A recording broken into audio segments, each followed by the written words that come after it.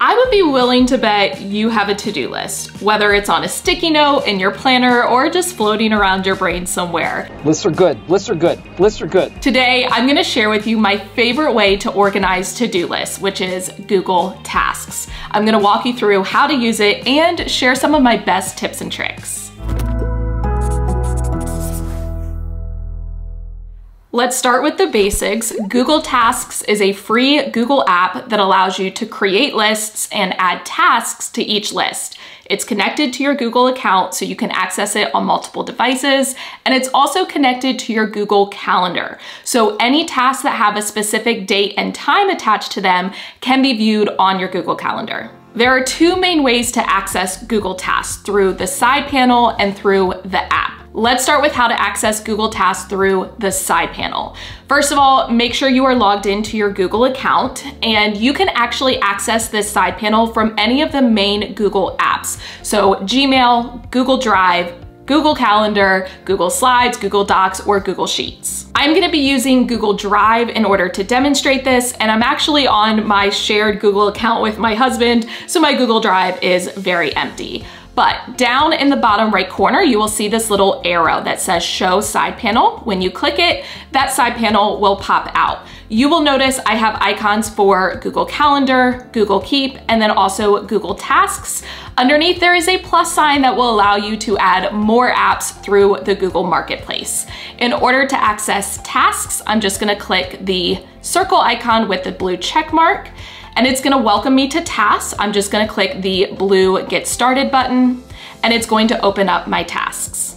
Now let's talk about how to use the Google Tasks side panel, and I'm gonna break this down into the lists and the tasks. Let's start with the lists. In order to create a new list, I'm gonna click the drop down where it says My Tasks, and I'm gonna select Create New List. I'm going to give it a name. So let's say this is my weekly to-do list, and I'm going to click Done. I can also edit an existing list. I'm gonna click the drop down and select the list I want to edit. So for example, My Tasks. Now I'm gonna come over to the three dots, and I'm going to select Rename List. Let's say this is going to be my power list, which is my list of just 3 to-dos for each day, and I'm going to click Done. I can also switch between lists at any time using that drop down, so I can go back to my weekly to-do list, and I also can reorder the lists. I'm gonna click the drop down again, but this time I'm going to click and drag in order to put the lists in the order I want. Now let's talk about the tasks. I can add a task to a list by first selecting the list I want to add it to using that drop down. Then I'm gonna click where it says Add a Task. I'm gonna give this task a title. So let's say Check Email. Then I can go in and add details if I want. So maybe I need to give a little bit more information about this task. I also can assign it a specific date and time. We're actually gonna come back to this a little bit later on. Once you are done putting in all the correct information, you can just click anywhere there is blank space in Google Tasks, and it will save that task. You can edit an existing task just by clicking where that text is. It will reopen that edit window, and you can go in and change the details or the date and time. I'm gonna add another task just so you can see what it looks like when I have more than one. So again, I'm gonna click Add a Task, and let's say Grade Papers. Now that I have more than one task, you can reorder them just like you can with your list by clicking and dragging. So I'm just gonna hover over, click, and then a blue line will appear to show me where that is going to be dropped. So at any time I can just click and drag in order to reorder those items. You also can create subtasks. This is a great way to break down larger to-do list items into more manageable chunks. In order to add a subtask, you're gonna hover over the item, click the three dots on the side, and choose Add a Subtask. This is going to indent it down below. Let's say I need to grade math quiz and social studies assignment. Now you cannot create subtasks underneath of each of those. You're limited to just the main task and subtasks. But at any time, if I want to unindent it or bring it back to my regular tasks, I can just hover over the item, click the three dots, and choose Unindent. As I complete these items, I can check them off and they will move to my completed tasks list. I'm gonna go ahead and check next to social studies assignment. It has now marked it as completed. You'll notice the message down at the bottom, and I now have a completed section. I can click on the arrow in order to show or hide that completed section. Just to show you an example, I'm going to also check off math quiz. And now I'm gonna come down and show my completed list.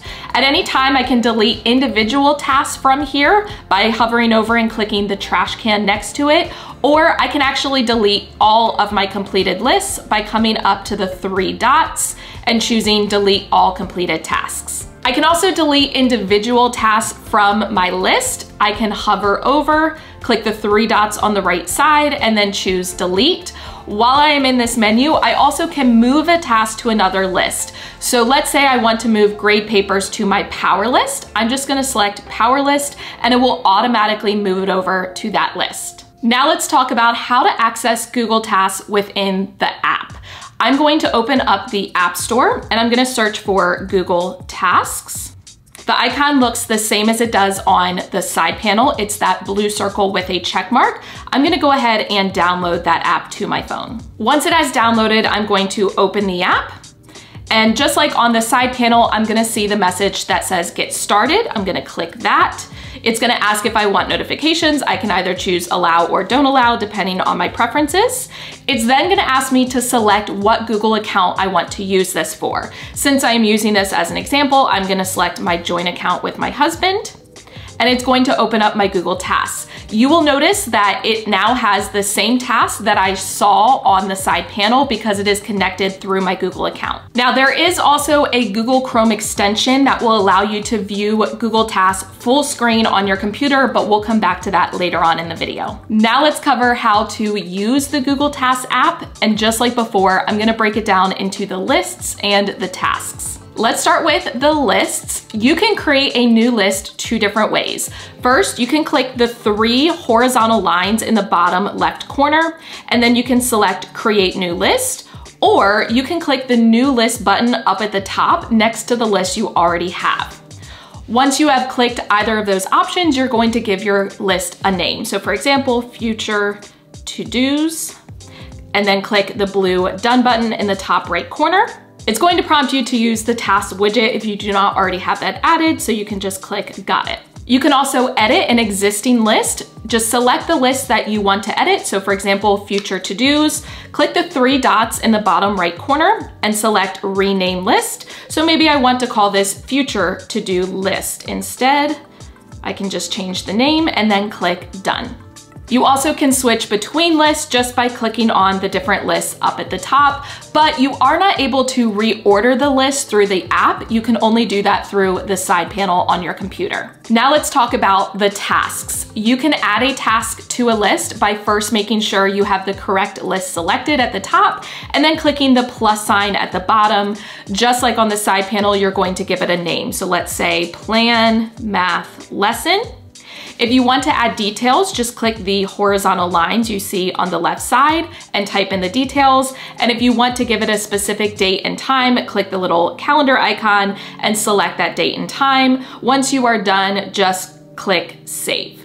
You can also edit a task at any time just by tapping on it, and then you can edit those details. So let's say I want to remove the date, I can click the X, and then I'm going to just click the arrow at the top in order to go back and save it.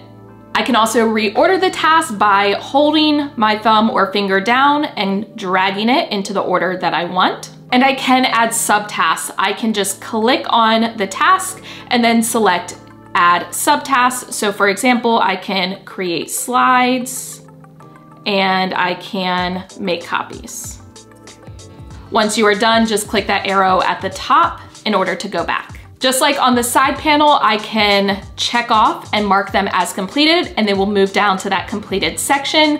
I can expand the completed section or hide it. If I want to delete an individual completed task, I'm just gonna tap that little arrow, tap on the task, and then I can select the trash can icon in the top right, or I can actually delete all of the completed tasks at one time by selecting the 3 dots in the bottom right corner and then selecting Delete All Completed Tasks. I can also delete a task that is still on my list by tapping the task and then selecting that trash can icon in the top right corner. And I can move an item to another list by selecting the item and then changing that drop down of the list name at the top, and it will automatically move it to that list. Next, let's talk about using Google Tasks with your Google Calendar. Earlier on, I mentioned that you could add a date and time to a task. So on my side panel, I'm going to create a task. So let's add make appointment. And I can add a date and time by clicking, selecting the date, and then setting a time. So for example, 10 a.m. and clicking OK. You will notice, because I also have my Google Calendar opened, that that task automatically was added to my Google Calendar. You also can create a task directly through your Google Calendar. So you will notice Google Calendar automatically, by default, creates a calendar called Tasks. It's right over here. I can show or hide it. If I want to create a task through Google Calendar, I'm gonna click the arrow next to create, and I'm going to select Task. It's going to open up a window that looks very similar to Google Tasks. So let's say make phone call. Once again, I can select that date and time. So I'm gonna select Thursday and let's do 11:30 a.m. Down at the bottom, I'm going to select the list. So maybe I want this on my weekly to-do list. I'm going to click Save. It has added it to my Google Calendar, but if I go over here to Google Tasks and I go to my weekly to-do list, you will see it is listed there as well. Next, let's talk about extensions for Google Tasks. If you are using the Chrome browser, you have the option to add extensions. And there are extensions that will allow you to view Google Tasks in a full screen, so in a full tab, rather than just the side panel. So I'm gonna show you my personal favorite. Like I said, you do wanna make sure you are in Google Chrome and you want to go to the Chrome Web Store. My personal favorite is called Full Screen for Google Tasks, but I will link directly to this extension in the description box. I'm gonna go ahead and click on the extension, and I'm gonna click the blue Add to Chrome button. It's going to ask if I want to add it. I'm gonna click Add Extension, and it will take just a few seconds to add that on. You will notice I now have the icon up next to my extensions. It looks like a yellow circle with a little piece of chalk on it. So in order to open this in that full screen mode, I'm just going to select it, and it's going to add a little tab over to the side, and it's going to ask my language. I'm gonna select English, and it's gonna ask me to sign into Google Tasks. I'm gonna click that button and select my account. It's going to ask for permission. I'm gonna check both boxes and select Continue. Now you will notice it is connected to my Google Tasks, so all those same tasks are there, but I can view it in a full screen rather than just that sidebar. Now I'm gonna share some of my best tips for using Google Tasks in an efficient way. Tip number one is to use keyboard shortcuts. If I have Google Tasks opened in that side panel, I'm gonna click the three dots and I'm going to select keyboard shortcuts. This will actually show me all the keyboard shortcuts that are available. It is helpful to know some of these because it saves just a little bit of time. Tip number two is to create a to-do list system. Personally, I don't like having a very long to-do list because I find it overwhelming. So I like to have my power list, which is just 3 items to complete each day, a weekly to-do list of all the tasks I plan on completing that week, and then a future to-do list for those things that I remember I have to get done, but it's not a priority. I typically sit down on Sunday night and I generate all of those items I have to get done for the week on my weekly to-do list.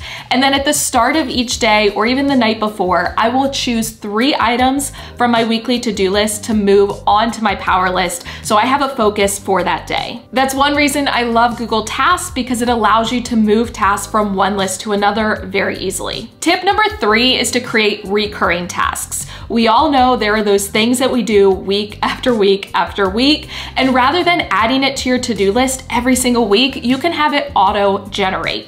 So let's say I have to send an email every week. I'm gonna click on Add a Task, and I'm gonna title it Schedule Email. Then you will notice down here, there is a repeat button. It looks like 2 arrows. I'm gonna click on that. Then you will notice I need to select a date and time. So let's say I want this reminder every Wednesday. I can set a specific time if I want, or I can keep it broad and just have it assigned to that day. Then I can select repeat. It's gonna ask me how often I want it repeated. So I want it repeated every 1 week, and I can select the day. I want it on Wednesdays, and I select the start. So I'm gonna have it start on February 23rd. Once again, I can set a time if I want to, and I'm going to click OK.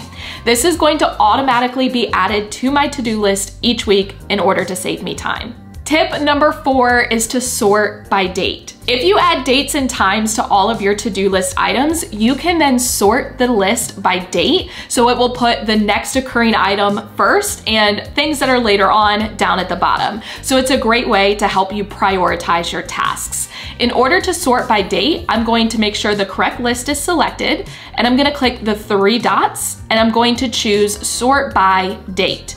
This is going to automatically reorder, and it even tells me what day each item has to be done by. You could either assign the dates and times based on when you plan on completing it or when it's due. It's completely up to you. Tip number 5 is to add emojis to organize your to-dos. If you don't want to add a specific date and time to your items, instead you could actually use emojis in order to sort them by the day of the week you plan on completing it or the task you're going to do first. I'm gonna switch over to my power list. Let's say I know that I want to grade papers first. I can click next to that task so that I can edit it. I'm gonna come up here to a emoji extension that I've added. I will link that for you as well. And maybe I want a star icon. So something like this.